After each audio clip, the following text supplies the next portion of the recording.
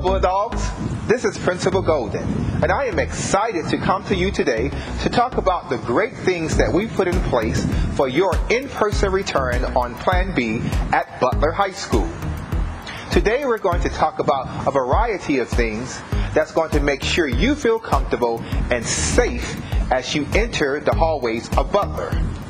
We will speak to bathrooms, transitions, classrooms, cafeteria, and many different things that we put in line and in place to make sure you are safe.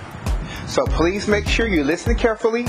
Please make sure that you take notes in your head, as we are expecting you to follow all of our policies and guidelines so that each and every student can come to school and return home safe each and every day.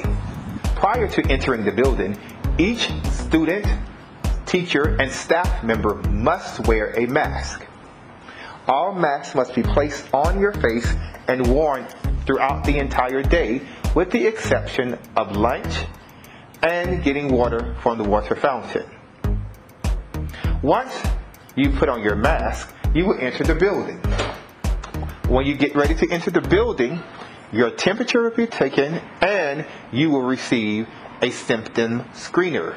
Once you come into the front door, before you enter, we're going to be taking your temperature. Once we determine that's normal, we're going to ask you a series of questions on our symptom screener sheet. These are things that will be: have you had a fever? Have you had COVID recently? Have you been around anyone that's had COVID? Are you having a cough, headache, vomiting, diarrhea? Any of those 6 symptoms we need to know about, and it's important that you answer those as straightforward as you can so that we can determine whether it's safe for you to be in the building. That helps us protect you and protect all the people around you as well.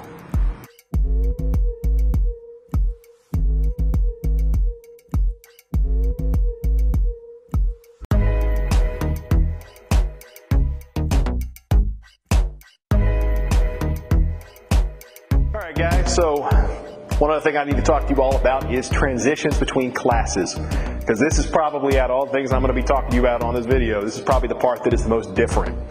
So, when you move between the buildings now, all of the hallways are currently one direction. So if you look as you walk through, you're going to find that there are red arrows along the floor. That's the flow that you have to follow, and it might get a little bit complicated depending on how you have to move around the building. So for example, I'm standing here outside the 200 hallway. If you have a class in the 200 hallway, and your next class is now in the 500 hallway, that means you're going to have to follow the arrows all the way around the building, all the way down to the other lobby and around. What that means is you need to plan to move quickly between your classes. You can't hang out. You're not going to be able to socialize in the hallways while you're here, unfortunately. That's partially because we're going to have to ask everybody to maintain their social distancing practices. In other words, you've got to be 6 feet apart from other people in the hallways. But on top of that, you're also going to have to move quicker because you might have a little bit further to go than you're used to. It's also important to keep in mind that bathrooms will not be open during class transitions. In other words, you're going to have to wait until you get to that point in your class period, which every class will have, in order to be able to use the restroom. So move quickly, maintain your social distance, and get on to your next class. We're asking that you make sure you wear your mask as you move through the building.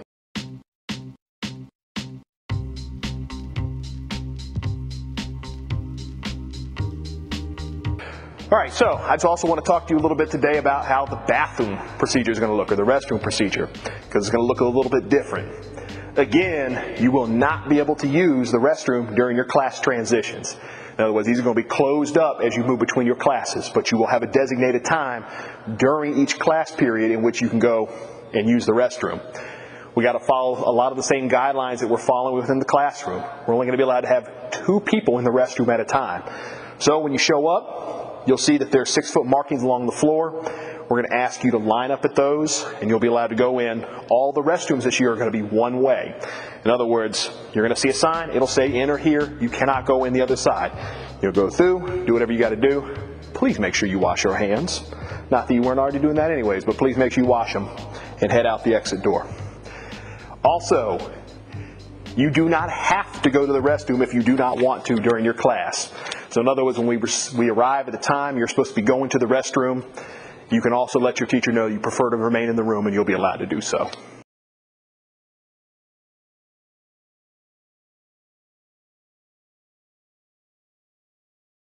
Hey guys, I just want to talk to you for a few minutes about how we're going to do the water fountains this year. So obviously you've heard from several people about how this is going to look a lot different.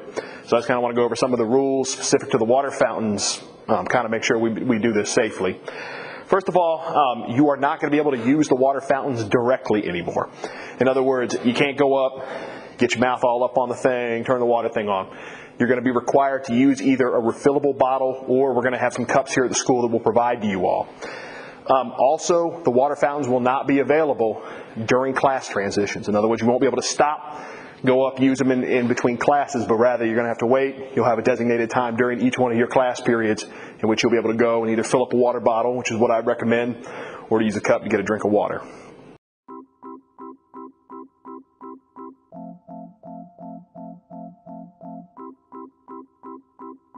Okay, I'm Mr. Tenzis, and today I'm going to talk about arrivals, departures, and cafeteria procedures. So let's first talk about arrivals. When you come on campus, there's basically 4 ways you can get here. You can get here at the front of the building as a car rider. You can get here where we're at right now as a bus rider. You can get on the back side of the building as a driver, or you can walk on campus. Now you're going to have 4 ways to enter the building. You're going to either come through the gym, back here, the gym door. You can come through the front door if you're a car rider. You can come through a door to the cafeteria on one side, the cafeteria lobby, and then on the other side, the cafeteria lobby. There's one thing we're going to do with everybody, and it goes without saying, but we're going to say it anyway. You got to stay 6 feet apart at all times, and you have to wear your mask. So you're going to be asked questions when you get on campus. Everybody's going to be asked the same questions. Now you can actually access the screener questions on the Butler website, which we will show you. If you can see this right here, symptoms screener. When you click that right there and you scroll down, you get to the symptoms screener open. And what you do is you just go in here and type in your ID number and answer the questions. Why that is important: when you come to the campus, you can show us your green check. If you don't have this already with a green check, we're going to ask you the questions and then you answer them. Or we can actually give you a little document that shows that, and you can scan it, and then you can answer the questions electronically yourself. Bottom line is, once you answer those questions, you will also be scanned for a temperature, and your temperature must be below 100.4. If your temperature is 100.4 or above, you're automatically going to be asked to go to the isolation room. If you're a car driver, if you drive your car, you cannot get out of your car until you have these things done: the questions and the temperature. And if you are a walker, you must do the same thing. You must come to the front door and these questions and your temperature. Everybody gets their temperature checked. Everybody must answer the questions. Everybody must have a mask, and that's the way it's going to be. Okay? Now, second part of arrival to school. Can't congregate, cannot go to the restrooms, can't hang out. You got to go directly to your classroom, or you got to go directly to the cafeteria to get your breakfast.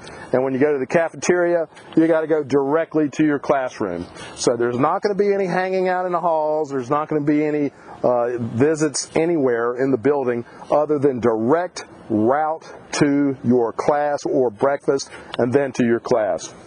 Okay? And if you are late, you can only come through the front door where you'll have the scanning questions and your temperature will be taken.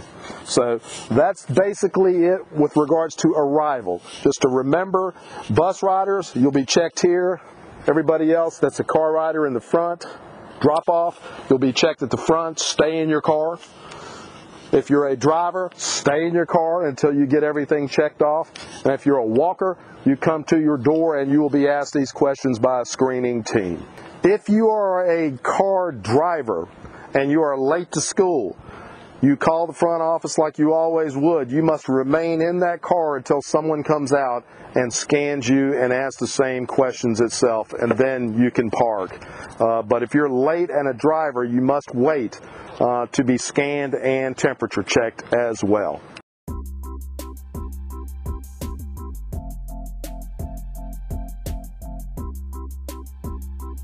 Okay, so now we're at the cafeteria and we're going to talk breakfast and lunch. So breakfast, like I said earlier, when you arrive on campus, you'll go directly into the cafeteria and get your breakfast and go directly back to class or to class. Now, with regards to lunches, it's going to be a little bit different. We have to stagger lunches by classrooms. Typically, we're going to have about 6 classrooms at a time going to the cafeteria from different points in the building.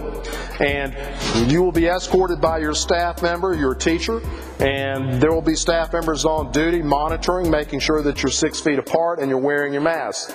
When you get to the cafeteria, the first thing you're going to do, sanitize. Then we're going to walk in where there will be markers to show you exactly where to go. So we're going in. So here we come into the cafeteria, and if you notice, we have 6 feet distance markers. Everybody should be 6 feet apart, not bunched up. And when you get to this point where the line is, you stop. Then you have 4 choices.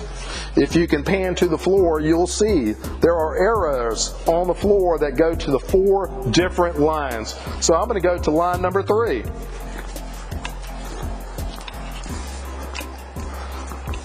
Line number 3, line number 4. You go through, you get your food, you come out, you pay, and as it currently stands, it's no touch. That could change, I don't know, but it's no touch right now. You pay, and then you follow the arrows straight out, maintaining your 6-foot distance. Obviously, they're covered up right now, but there are arrows on the floor that you will follow. And like I said, your teachers will escort you back, no stops, straight back to the classroom where you will eat your lunch. And that's how we're going to operate with regards to lunches for a while, and we'll see what happens. Everything's subject to change, but as it stands now, that's how we're going to do it.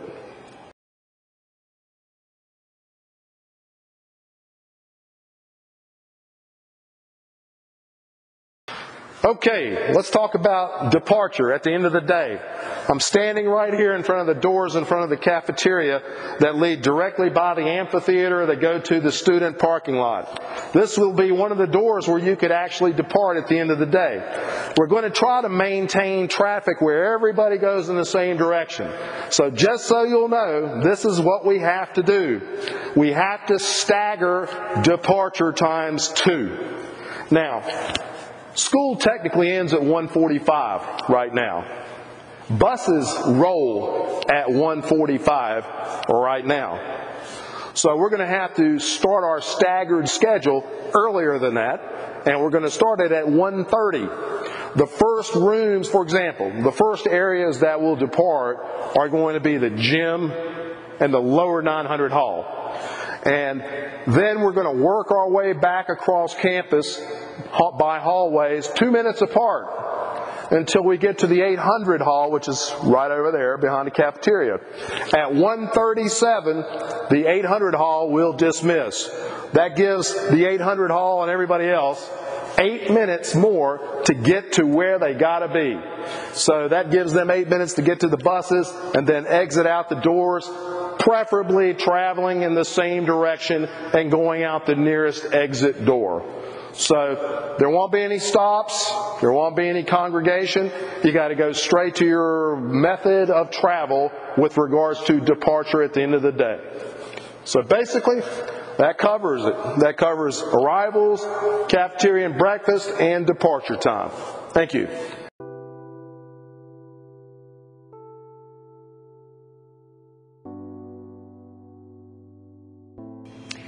Hi, Butler High School family, parents, students, staff. We wanted to take a moment just to talk about some of the things that you will see when you come into our building. And one of those things is how differently our classrooms will look.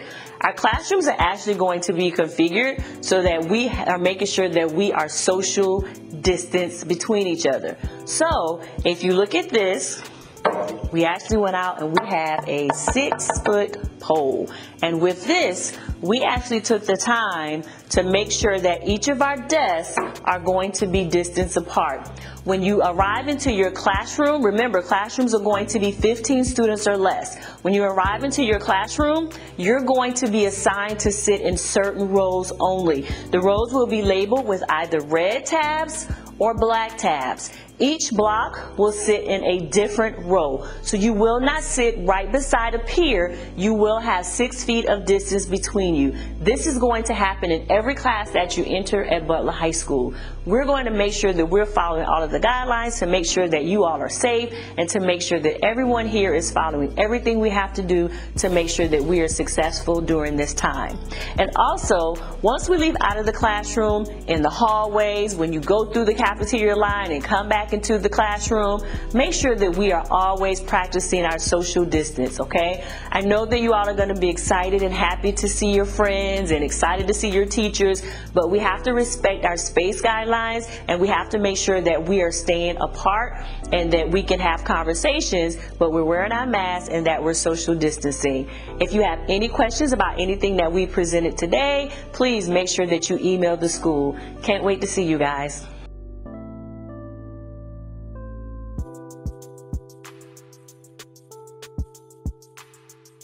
Hello Bulldog family, this is Miss Panky here, standing behind the isolation room. Hopefully you guys will not make it here, right? But if a student or staff member reports to school and happens to have a temperature of 100.4 or greater, they will be asked to report to the isolation room. In here, we will take the proper precautions. Staff and students will have on masks, appropriate PPE gear. Parents of students will be called and informed that their child is displaying symptoms and needs to be picked up immediately, okay? We are hoping that all the symptom screeners that are done ahead of time will prevent all of our students and staff from making it to this isolation room. But just in case, we wanted to show you guys where the isolation room will be housed throughout the rest of this school year.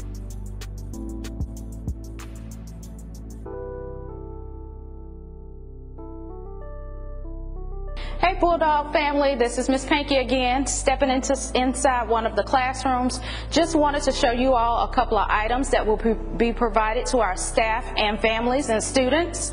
As you can see here, we have our masks. So each staff member and our students will be provided with these cloth masks for independent use.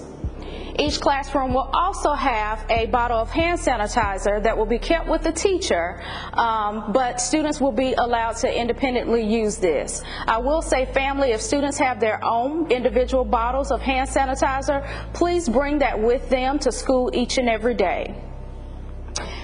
Last but not least, we also have a container of alcohol wipes, which will be used by classroom teachers and or students as needed to wipe down any of their personal areas or shared spaces, again, and that will be as needed. Another thing I briefly wanted to discuss with you guys is in between class changes, our classroom teachers will be wiping down the desk. And that is just another safety measure that we are using. And then at the end of the day, each custodian has a designated area that they are responsible for, where they will enter into each and every hallway and each and every classroom and make sure that they are sanitizing and clearly wiping down all of the classroom spaces and shared spaces that students and staff members have been exposed to throughout the day. Today, you learned some very important safety protocols that each and every one of us must follow. Once again, we are excited and overjoyed to have you back in the building in person. However, it is my responsibility, our staff responsibility, and your responsibility to stay as safe as possible. Please make sure that you review this video many times so that you can clearly understand all of the wonderful things that we put in place to make sure you and all of your fellow classmates are safe. We look forward to seeing some of you the week of December 14th for of course, testing. And the rest of you, we are excited for January 5th when you will walk into our doors. Thank you so much for listening. thank you so much for paying attention. But most of all, thank you so much for being a bulldog.